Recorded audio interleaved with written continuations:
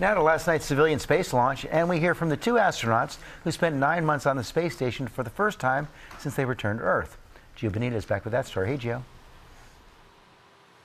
Hey, George. Yeah, first that historic launch, right? Lots of space news here. It turns out that humans really haven't flown directly over the North and South Poles in orbit. Now they are. They're doing it right now. This as we speak with those astronauts who sparked worldwide headlines.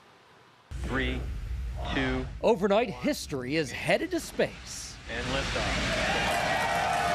The first human polar orbit space flight aboard SpaceX's Crew Dragon Resilience, flying 267 miles over Earth. On the mission, all civilians, a cryptocurrency entrepreneur, a film director, a robotics researcher, and a polar adventurer.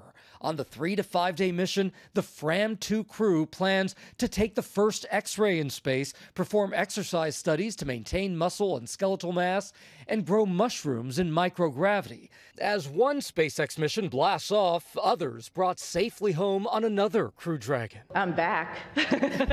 First and foremost, we were always coming back. NASA astronauts Sunny Williams and Butch Wilmore sitting down with GMA for the first time after their 9-month stay at the International Space Station. What was the first thing you did when you got back to planet Earth? Hug my wife, of course, and my daughters.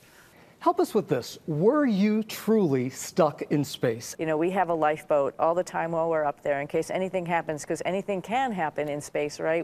We train for emergencies up there. We had a way to get off of the space station in case there was a problem. But I never felt stuck. That 8-day mission turning into 286 days after technical issues with the Boeing Starliner, a SpaceX Crew Dragon able to bring them home.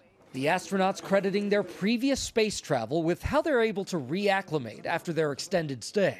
Acclimating back, getting used to that, the body remembers quickly, and I think we've all rebounded really, really quicker because of that past experience we've had. We've gone through this before, so you know that there's a little bit of a hump to get over feeling a little crappy and then, you know, get back into dealing with gravity.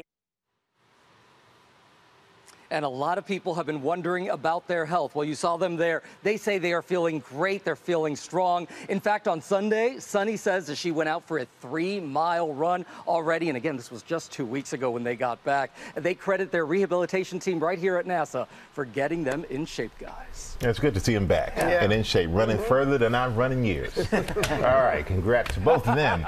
All right, Gio, thank you.